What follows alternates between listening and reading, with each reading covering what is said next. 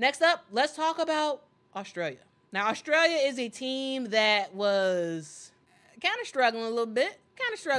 This is a team that, we were expecting to make it out of the group play and on to the quarterfinals, but they did end up again getting that upset against Nigeria, and there were question marks about, okay, well, can this team actually make it to the quarterfinals?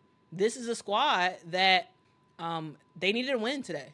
Team Australia needed to win against France today because before today's game, they were 1 of 1. They were losing in terms of point differential. And so it was like the only way Australia could secure their entrance into the quarterfinals was to win today. They had to win. That was their mandate. You need to win because you didn't need to have it. You didn't need to have discussions about, does Australia have the point differential to actually make it to the quarterfinals? Because in reality, if they lost today, they wouldn't have had the point differential. They wouldn't have made it to the quarterfinals. All right, they wouldn't have made it. And so that's the thing. They had to win today against Australia, and they did just that, guys. This team in Australia, they were able to make it happen and get the dub over France. And guys, hand France their only loss of the Olympics so far. This was a fun game, guys. And this was actually a game that I actually thought that they were going to lose. I thought Team Australia was about to lose because it felt like, yeah, sure, Australia sort of had the lead, you know. They had the lead at the end of the first quarter. I believe it was tied up, I think, at halftime. And whatever Sandy Brondello told them, whatever she told them at the halftime break, that really helped them out throughout the rest of the game. Because, guys, when I tell you, the bench players stepped up big time for Team Australia. Stepped up huge. I thought Kayla George, in the minutes that she played, I thought she was huge. Hitting, she hit one 3-pointer. I believe that was in the fourth quarter. She hit a big 3-pointer. I thought that like again kept Australia in this game. When we look at Tess Madigan, I thought she played fantastic in this game. She had 18 points against France today off the bench, guys. Lauren Jackson, she didn't play in this game because it was a very, very, very close one. Very, very, very close game. But guys, as we have seen time and time and time again in this tournament, Sammy Whitcomb has come to the rescue. Once again, she continues to just help this team get scores, help this team make some stuff happen. So yeah, I mean, I don't know, guys. This is a squad that was struggling. They were. They had to win today. This was their time, and players stepped up. Bench players stepped up. Starters stepped up, and ultimately, Team Australia does wind up making it to the next round. And guys, they were playing in front of hostile territory. Hostile territory. When I tell you the amount of fans that were there, it was wild, guys. They made history. Got a slide to show it. Did you know? There was a record that was set today for attendance. This is a record attendance for women's basketball in Europe of 27,193 fans came out to Lille, France to watch Australia take on the French national team. Guys, that's history, all right? Record attendance was set today watching a women's basketball game. And guys, we talk about women's basketball.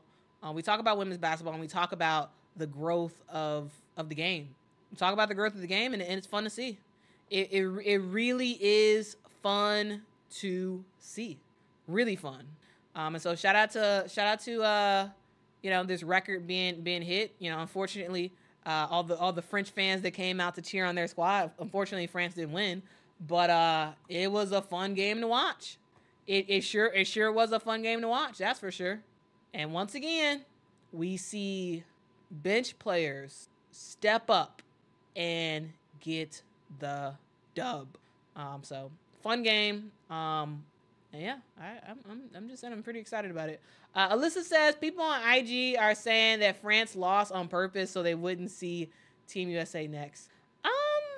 People say anything on social media. People be saying anything on social media. I don't know about that. I'm not sure about that. I don't think that's I don't think they lost because of that. I think they lost because they just weren't good enough to beat Australia. I think Australia wanted it a lot more. I think that's why they lost. I don't think they intentionally tried to lose. All right. Zola says, yeah, if Liz was in this Australian lineup, probably going to win gold. No. If Liz Cambage was there for Australia, they wouldn't win gold. They wouldn't win gold. Because they'd have to go through Team USA. And that wasn't going to happen. That wasn't, in my opinion, that wasn't going to happen. And there's some shouts outs to Sandy Brondello. Yeah. I think Sandy Brondello coached a really good game. That game against Nigeria, I was like, this is very suspect, Sandy. You got to get it together, Sandy. Come on now. And she got it together and got a huge win against France. Kimmy says, Quita, I went to watch U.S. versus Germany showcase in London. It was a great game. I sat next to another awesome person on the internet. Oh, that's awesome. I also shook hands with Asia and Sabrina. Wow. Kimmy, shout out to you. That is awesome. That is absolutely awesome. William is asking, Quita, what's the story on Liz Cambage? Actually, I made a video about Liz Cambage a long time ago. I am just going to reference you to that because I'm going to derail the show talking about Liz Cambage. So yeah, I did make a video about Liz Cambage. Actually, I made several videos about Liz Cambage. So I'm going to drop some of the links in the chat real quick. I'm going to drop some of the links in the chat and you all can take a look at that at your own leisure.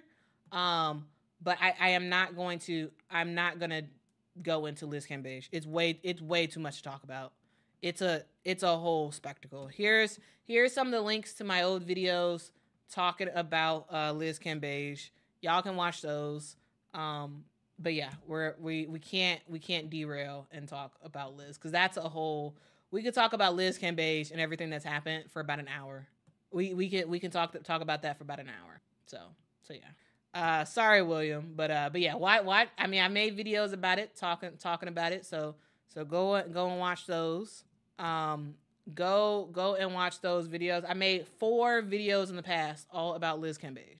All right, so watch